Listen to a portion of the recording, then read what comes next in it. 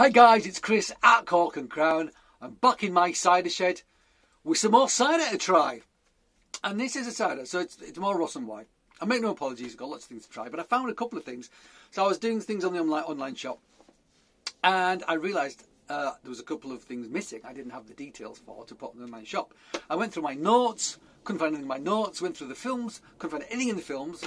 I realised I had no record of these things, and they're really good things. So I thought, I'll make a record of said things.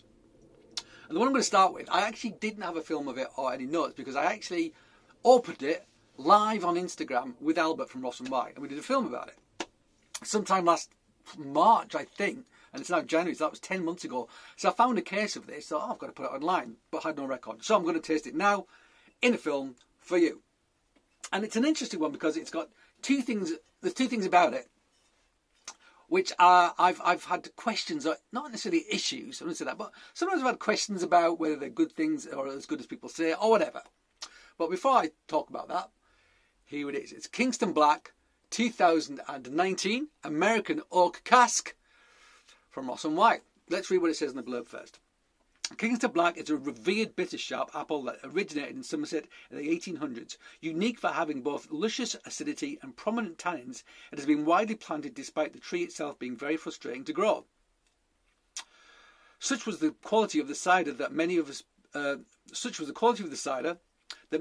persevered, and here we have been rewarded. Fermented in fresh Kentucky oak, the result is a cider of vivid juiciness, aromatic vanilla, big ripe red apples, and a gentle tannic finish. Okay, so the two things I have is, first of all, Kingston Black, hailed as one of the, if not the greatest apples, single sort of variety apple, vintage cider apples by many. Bitter sharp rather than bitter sweet, so well, reasonable acidity, but great balance, many people say. I've had lots of Kingston Black that I've actually been disappointed by. Now, I don't know if that's because it hasn't been a great vintage or not from a great cider maker, or just that it wasn't, whatever. There's lots of reasons why. Maybe not be the fault of the apple, could be other circumstances. But I've been disappointed many times, so possibly because my expectations were massively high, because it's hailed as such a good apple. Secondly, bourbon barrels. Now, bourbon barrels... people seem to think that if you put something in a bourbon barrel, or any sort of barrel, it's going to make whatever you put in it better. That is not necessarily the case. Sometimes you can mask something brilliant by putting it in something like a bourbon barrel, for example, that has lots of bourbon characteristic, which will then imbue to the cider, but actually will mask the flavour of the cider. The same thing happens with beers as well. All sorts of things get put in these barrels, and then actually you can't taste the base product, which was probably delicious prior to being put in the barrel.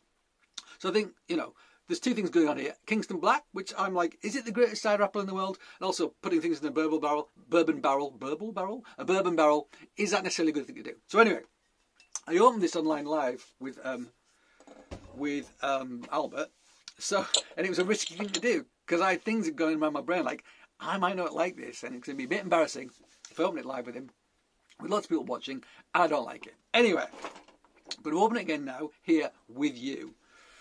Sort of. Alright, let's open some more for pop. So it is obviously sparkling. There you go. There's your smoking gun. Some bubbles rising at the top. So I've had this for a year now. So, and it's 2.5 years old. 2.5 since, well, when was it pressed? Pressed October 2019. October, November, December, January 3. So yeah, I mean like 2 years and 3 months since it was picked, or pressed, or both rather. Let's pour it out. Does it say anything about the barrel that it was in?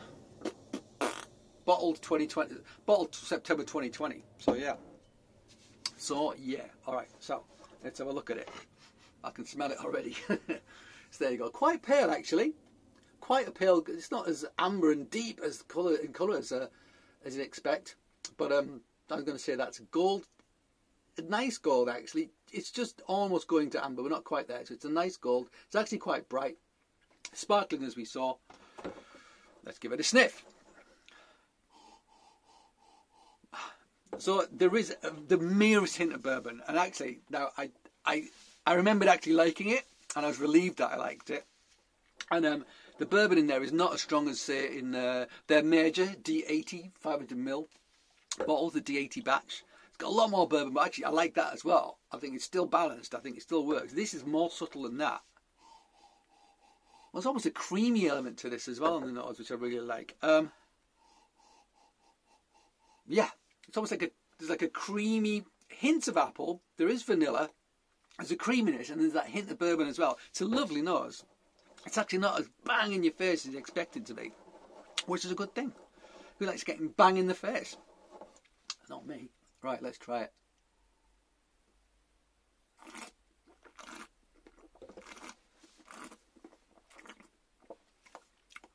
Way too cold, because it's effing cold in the shed. You can tell it's a bit sharp. There is acidity to this. Really subtle bourbon. When this warms up, it's going to get more prominent. There's minerality, but there's apple character. There's a cider apple character. There's sweated apple, but fresh. There's a brightness to it because it's a bit sharp. It's a bit brighter, I think, than you get with many bittersweet single varietals.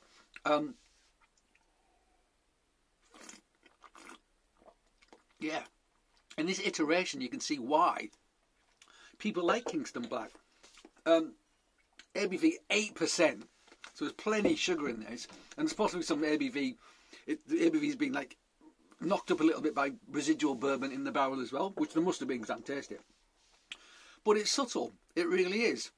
And actually, in this format,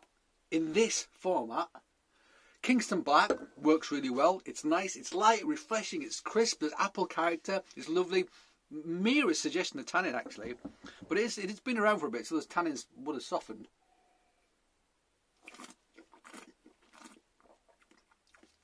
A subtle astringency, really delicate soft tannins on the front actually.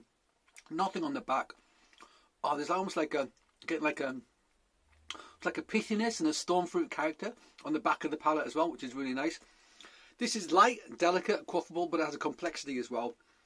The bourbon barrel is so well judged. It is just there. It's seasoning it. It's not smothering it. It's seasoning it. It's enhancing. It's working in partnership with the fruit. They're giving you something which is delicious. So this is how you should do barrel aged stuff. This is how you should do it. It should be subtle, and the stuff that you age in it should be delicious, but it shouldn't be smothered by that thing. This does it really well. This is harmonious, it's delicious. As it warms up, it's going to get better. I absolutely guarantee it. Something you probably can't get much anymore. I've got a few bottles. I've got like a case, I think, which I've just put on the online shop. So if you want to get hold of some, go and have a look there. Because it's probably the only place you're going to get it these days. I mean, you might find it somewhere, but there's not going to be a lot of it around, I'm pretty sure, because there wasn't loads of it anyway. So yeah, there you go. Kingston Black in an American cask, done properly. We like very much indeed. And there's the label once more if you want to see it. Alright guys, thank you for joining my shed for a very enjoyable tasting. I hope you join me again, but until that time, cheers.